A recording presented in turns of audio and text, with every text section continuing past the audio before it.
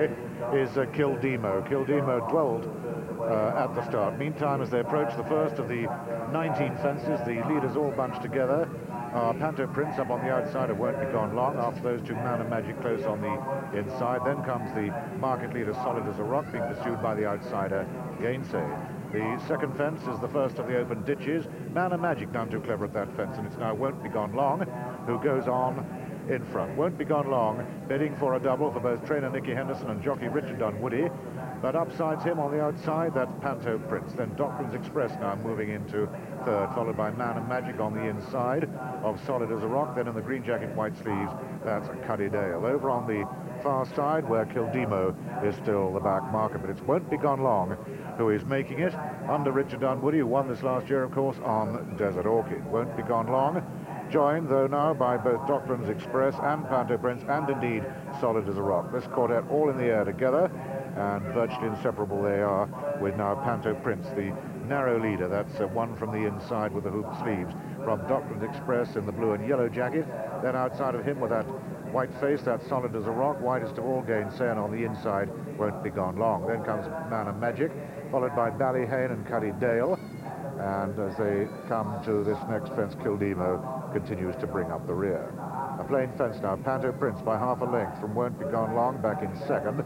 Then Cuddy Dale's made good ground to go right up there at close third, followed by Docklands Express in four. Five is Solid as a Rock. Again, a plain fence. Ballyhane, a little bit of a mistake at that one. He's now last but one. So they've crossed the first six fences, and these are the SP. Solid as a Rock sent off as the 15-8 favourite. Docklands Express second favourite at 7-2. Then it's Kildimo 9-2, and Magic 9-1, 10-1, bar those four. And now they start the home turn with just over a circuit still to travel.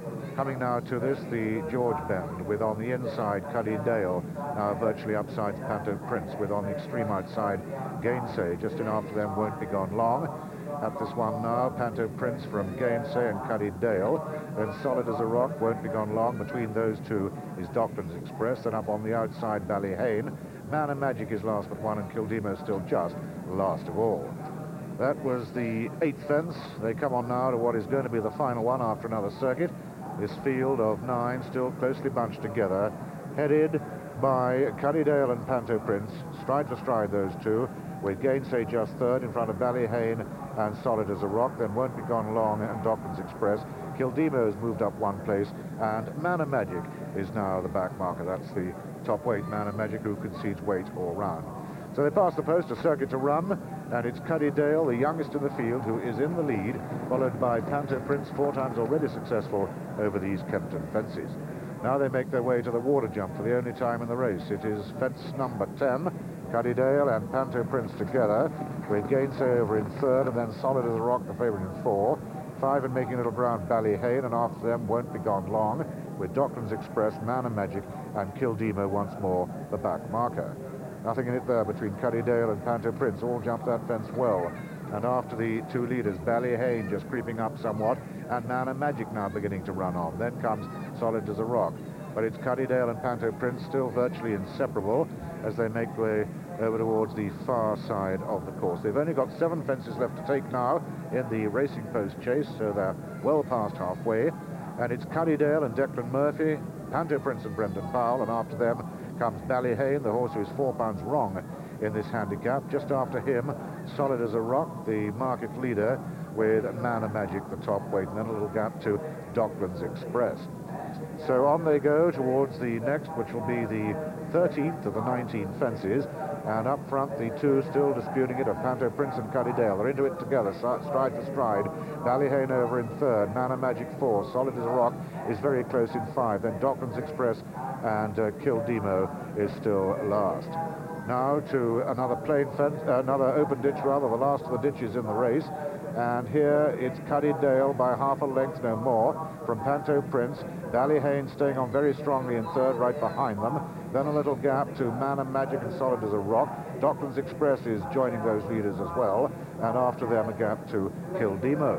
On they go then towards the fourth from home, a plain fence, and it's Cuddy with the narrow advantage still from Panto Prince. Cuddy out-jumped Panto Prince there to gain at least a length in the air, and he's now 2 lengths up on the field, with Panto Prince in second but being challenged strongly by Docklands Express. And Docklands Express with the yellow cap now right up there in second, and after them on the outside, solid as a rock with Man of Magic and Ballyhane. They're all close now as they make their way to the final turn.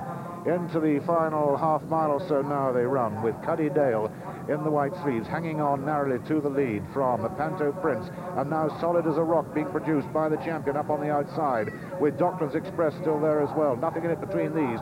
Cuddy from Docklands Express now. Panto Prince has shot his boat. Man and Magic's got it all to do. Ballyhane is struggling a bit over on the far side, and it's Docklands Express, and solid as a rock has suddenly gone out like a damn squib, and it's Docklands Express from Cuddy and Ballyhane staying on once more. After these three, a gap to Panto Prince. They've only got one to jump now in the Racing Post chase, and it's Docklands Express, the second favourite. Docklands Express, Man and Magic stablemate, coming to the last in front from Cuddy a brave second. Ballyhane over in third, then Man and Magic, Panto Prince, and solid as a rock. They're on the run up towards the line, and Docklands Express and Anthony Torrey are going to prevail, or are they? Because Cuddy is rallying. Cuddy coming up on the far side. Docklands Express just gets there. It's close. It's a photo finish. Docklands Express for me just got there from Cuddy Ballyhane, and then Man of Magic, followed in by Panto Prince, solid as a rock, and Kildima, who made virtually no show at all, finished last of all.